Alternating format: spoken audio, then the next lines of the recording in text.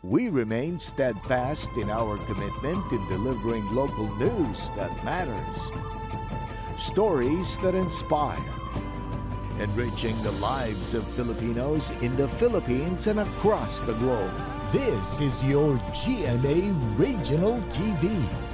Buong puso para sa Pilipino.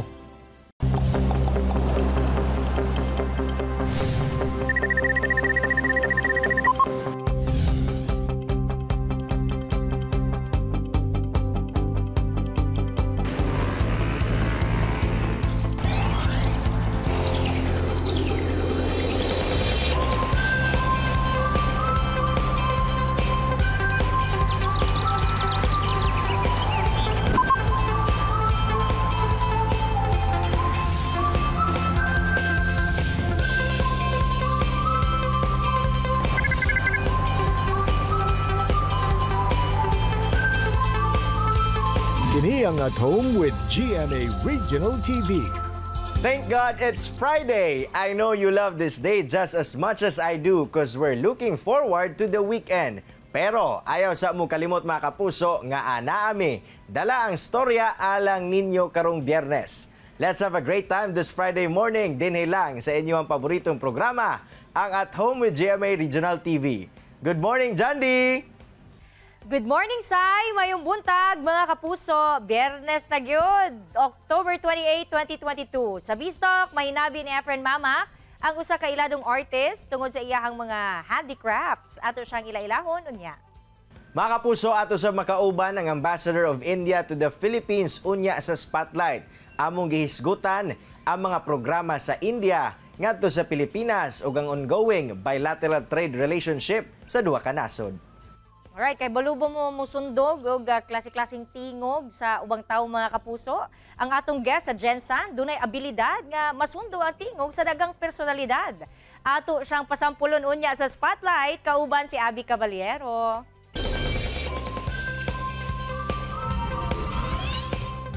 Maayong buntag mga kapuso, atong makauban karon ang usa sa mga garbo sa General Santos City. Usa siya ka influencer, vlogger ug certified voice artist. Dungan natong ila-ilahon mga kapuso si Harlem Jude Ferolino o mas nailhang Papa Lem. Maayong buntag, Papa Lem. Maayong buntag at home with GMA Regional TV ug sa mga tanang viewers no permiti ko gatanaw ani every morning. Malate na lang ko.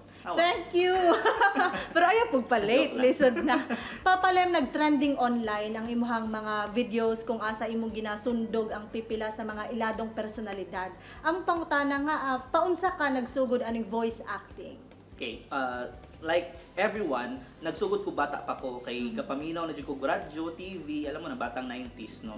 So may mga materials sa cassette tape nung ginapaminawan ako. So na-amaze ko na makaya di ay sa isa ka tao nga maggaya og mag-narrator, mag-parrot og mag-witch, murag the lady of the house bright down, the lady of the house bright down.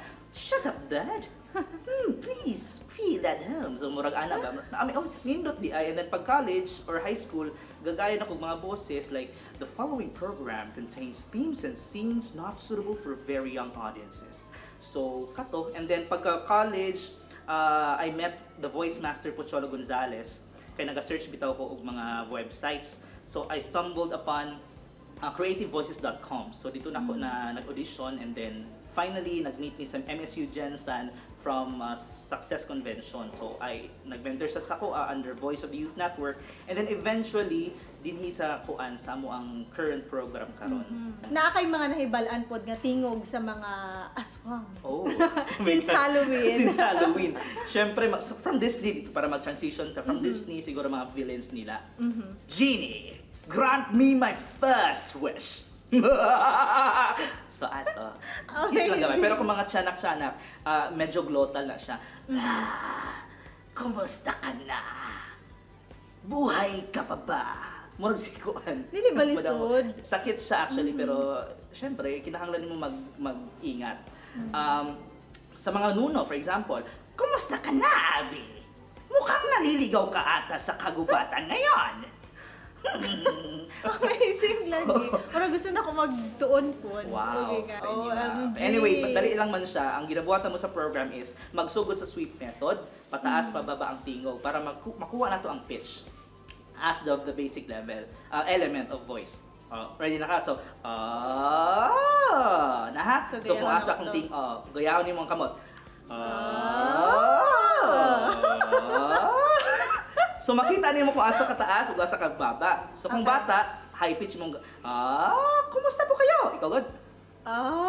Kumusta po kayo? Ayan. Murag langgam. O kung Dili siya bata. Dili siya bata. Kung dungaga na to pitch character, dungaga ka garagal. Kumusta na kayo?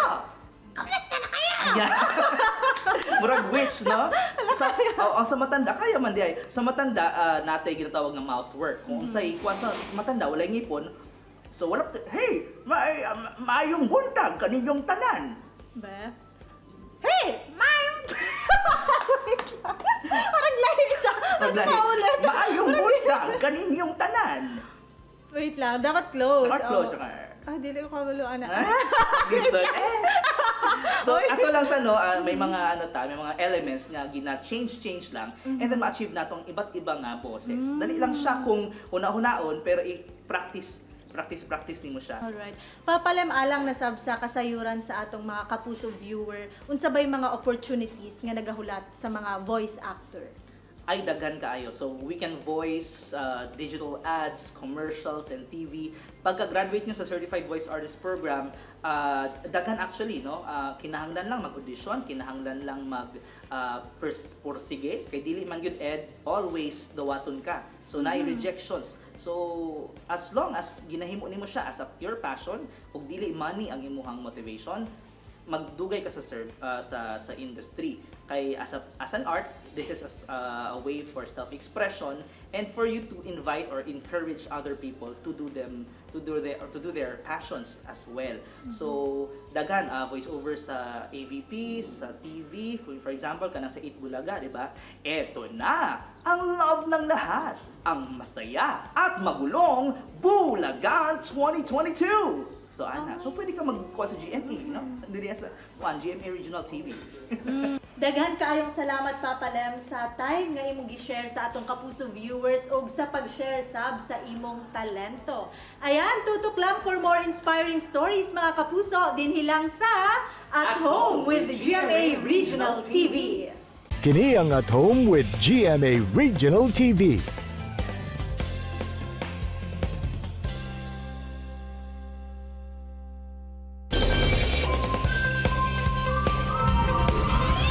Mga kapuso, we have a very special guest joining us. We are so glad because he gave us a chance to sit down and talk despite his busy schedule. Our guest for today came all the way from the beautiful nation of India. Let's all welcome His Excellency Shambhu S. Kumaran, the Ambassador of India to the Philippines. Ambassador Kumaran, good morning and welcome to At Home with GMA Regional TV and to the city of Golden Friendship, Cagayan de Oro. How are you doing today? Thank you very much. It's wonderful to be in the Golden City. We are honored to have you here today, sir. You are here in Cagayan de Oro City for the Mindanao Food Congress and Oro Best Expo. So, firstly, how was your visit have been? Well, this is an important event that we are very much looking forward to in the context of the broader India-Philippines relationship. As you know, the Prime Minister of India, Mr. Narendra Modi, and the President of the Philippines, Mr. Ferdinand Marcos, had a telephone conversation. And in that conversation, they identified agriculture as an area of great interest to both our countries. So we are beginning to implement that decision of our leaders. And we recognize that for the Philippines government, agriculture is a big priority. And India is doing quite well in agriculture. As you know, we have been developing our agriculture sector quite strongly, and we'd like to share our experiences. So this is why this is a very important event for us. But more importantly, I think that there's a larger process of engagement between our business, our companies and our businesses. And so this is an opportunity for businesses in Mindanao and Cagayan de Oro to get to know some of the Indian companies. Sir, I believe there will be an India cultural night and dinner at the atrium. What can Filipinos expect, particularly our Mindanaoan participants, from the cultural line? Well, we're bringing an Indian folk dance. It's a very energetic dance form called the Bhangra. And I'm sure that the Mindanaoans would be happy to dance to the tune of the beats there. Sir, one of the reasons that you are here is to strengthen the relationship between our two countries, India and the Philippines.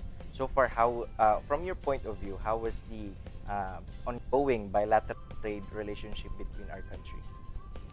I think India and the Philippines are in a phase of rapid,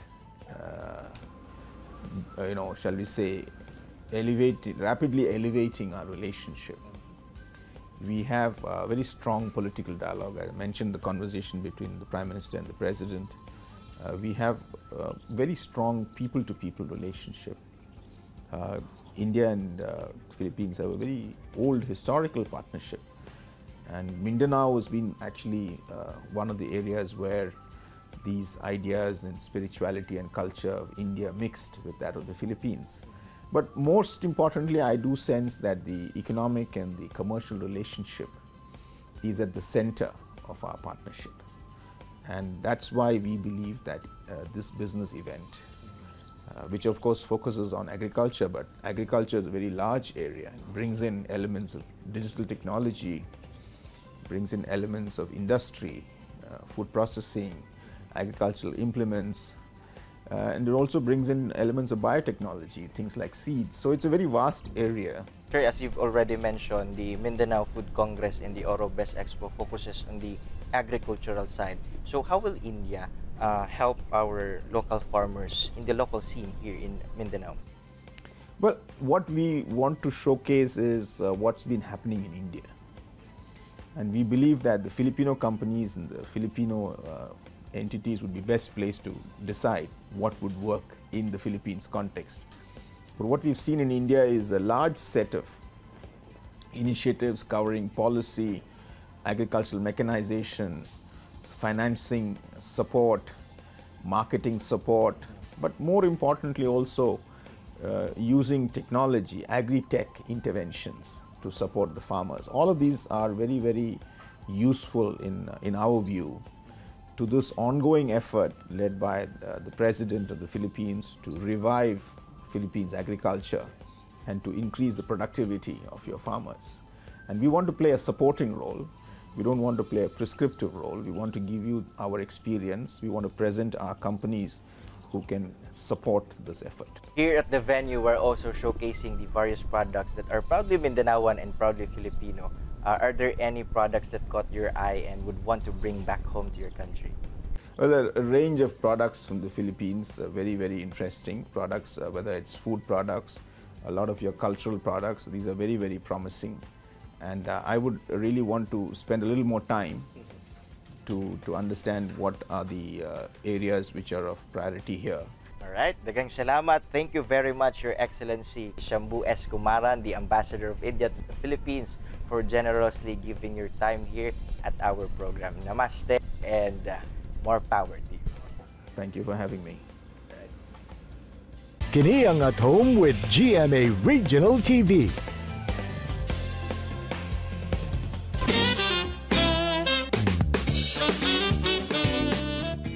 Buenos dias mga kapuso, trending karon online ang pinasahi nga flower bouquet tungod ang gigamit sa paggama niini yarn. Karon buntaga mga kapuso, atong makauban ang flower yarn maker nga gikan sa Davao City.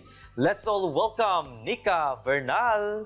Hello Nika, welcome sa At Home with GMA Regional TV. Kamusta ka Nika?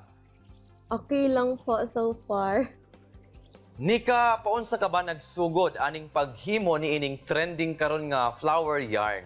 Pwede ba nimo ma-share sa mua? So first, dili flower crochet akong gihimo. So gusto lang ko maghimo-himo for myself.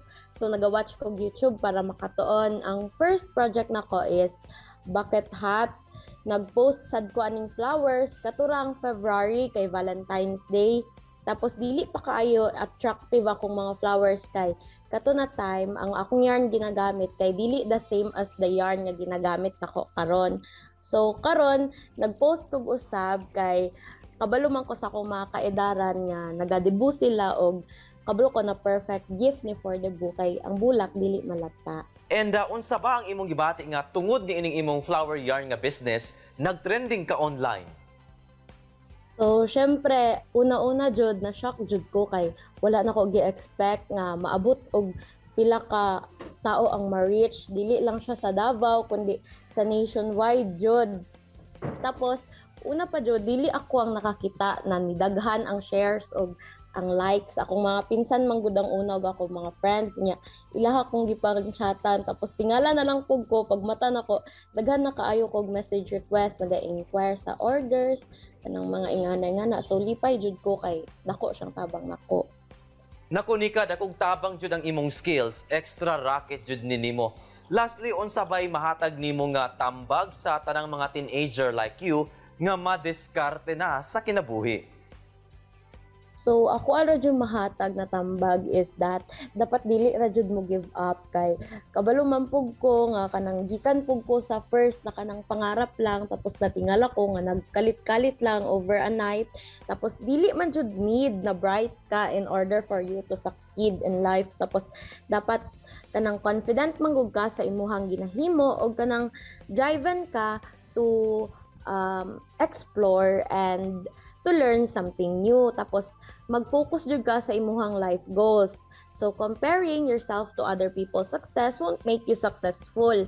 Ang doubt sa ubang tao kay dapat dili jud pansinon og kanang dapat ano jud ka, eager jud ka na ma-prove katong mga tao nga ga-doubt sa imuha og kanang imuhang sarili kay i-make better jud nimo dili para sa ila kundi para sa imuha. Maong if gusto jud niyo mag-business dapat stand taller than anyone else o dapat let yourself shine jud.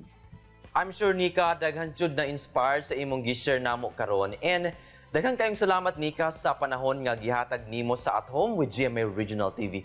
God bless imuha and stay safe always. Thank you so much. God bless sad.